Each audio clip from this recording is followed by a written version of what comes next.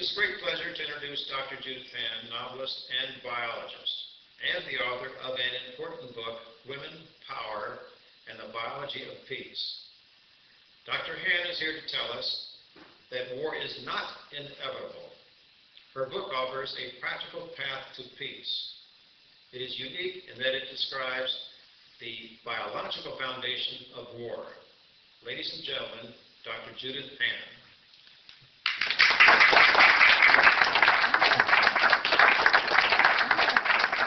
Thank you, Dr. Holt, for that very kind introduction. We would all like to think or dream that we could create a world without war. Winston Churchill is quoted as saying, "If women ran the world, there would be no war." Robin Williams' take on this is that if women ran the world, we wouldn't have wars. Just intense negotiations every 28 days.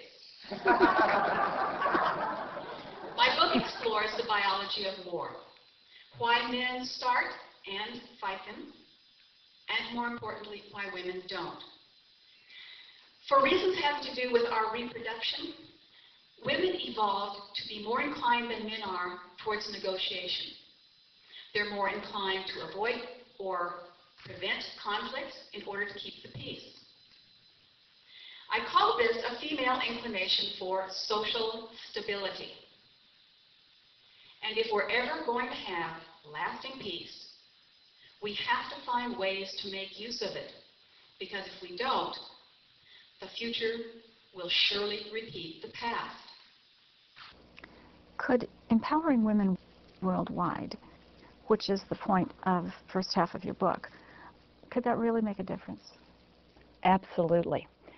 If given worldwide expression, the female preference for social stability would affect all aspects of our conflict resolving behavior.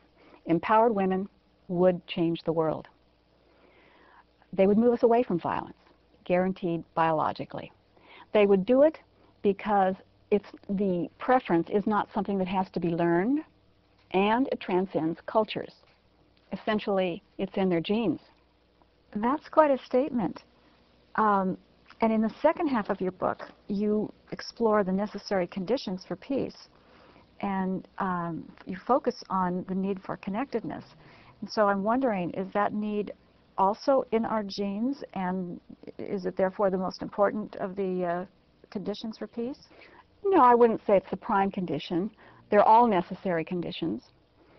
But we are social primates. We're deeply unhappy if we don't feel we belong.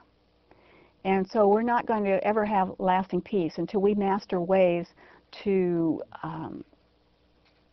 meet this biological need to be connected to family, to community, even to the planet. There are just way too many young people, for example, who grow up without feeling that they belong, and that plants the seeds of all kinds of unrest. It's been a pleasure talking with you this afternoon, Judith. Thanks so much for coming to our show. Dr. Hand would like to share her insights with your group. She brings her expertise, enthusiasm, and vision to workshops, keynote speeches, or interviews. Men desire a peaceful future every bit as much as women. Too many of them have died trying to give it to us, from Mahatma Gandhi to the young men who stormed the beaches at Normandy. Sadly, though, many millennia of history prove that our male half alone cannot deliver lasting peace.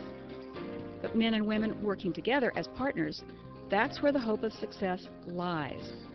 It's been said of my book that in its pages, hope teams up with biology and wins.